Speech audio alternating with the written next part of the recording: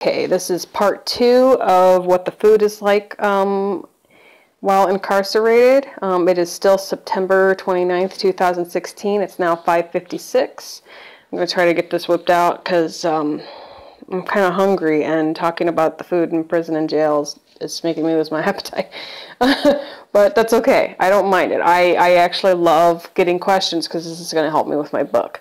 Okay, I promise, prison food. Okay, prison food. Okay, I got sent to Ohio Reformatory for Women. Okay, and my first day there was October 25th, 2013. It was on a Thursday, I believe. Okay. And let's see. ORW, or Ohio Reformatory for Women, is a state-run facility. There's a couple of prisons in the state that are owned by corporations, which is really weird. I mean, they profit off of prisoners. State prisons are a little bit more like they don't really give a fuck. They send you there, you do your time. Their little audits and surveys and stuff like that don't really mean jack. Well, for breakfast, they would serve peanut butter. That was like, no matter what day of the week it was, you were going to have peanut butter on your tray, somehow, somewhere. And they would alternate between oatmeal, grits, Rice Krispies for a minute there. Sometimes cornflakes, Wheaties, all the non-sugary ones, Cheerios, that kind of thing. And Cheerios and peanut butter is actually pretty good. And sometimes on pancake day, we'd get these little small pancakes about yay big that were like frozen and thawed out like 2 or 3 times.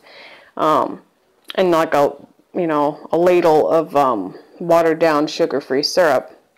But I would take the syrup, whatever syrup I had left over from eating the little pancakes, and I'd put it into my cereal and my peanut butter and stir it up, and it tasted almost kind of like Honey Nut Cheerios.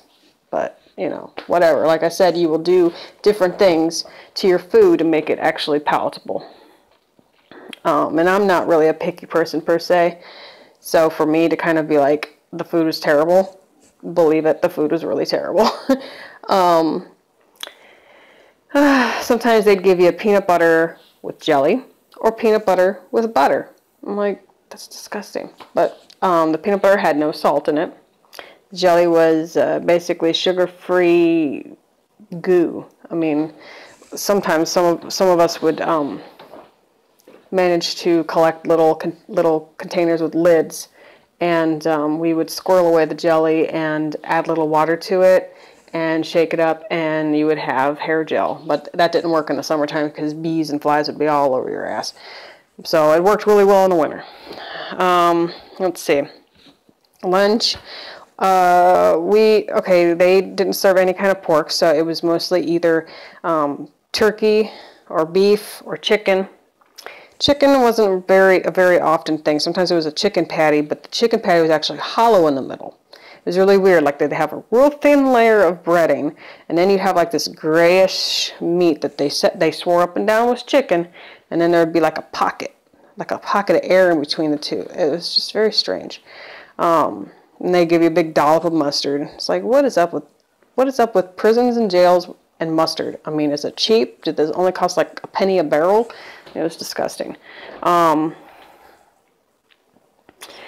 see what else. Oh yeah, turkey, dogs, turkey.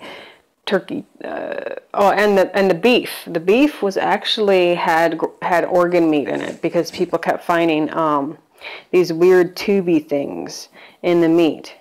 Come to find out that it's arteries and kidney and lung and heart, and because people were coming down with gout, and they're like, what the hell is going on, Yeah, they were serving us organ meat. I quit eating the beef for about a year of my incarceration because I was just like, I can't take this anymore. This is disgusting.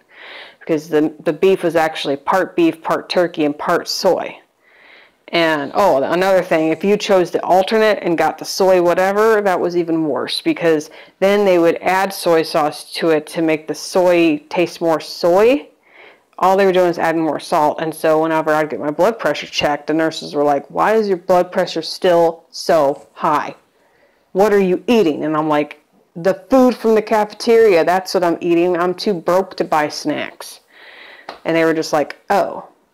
Well, when I moved to Northeast, then they threatened to look up what I shopped for last in commissary, and I'm like, go ahead. I can give you my last slip because I kept every single one of my slips. You know, and I would get like a bag of animal crackers, coffee, you know, different kind of things, but I wouldn't like go out and buy like the saltiest thing ever on the commissary menu and stuff my face with it every day. I mean, there were some ladies that did that. I didn't, you know. I tried to maintain my diet as best as I could. And then dinner was pretty much, you know, the same thing. The menu rotated every 3 weeks. So 3 weeks of one menu or whatever. You know, 1 week this, that, the other. And then every 3 weeks the menu would change. And then they would change from season to season. They would have spring and summer and then fall and winter schedule. And yeah, I'm going to do a part 3 real fast, so stay tuned. Hold on to your seats. I will be right back.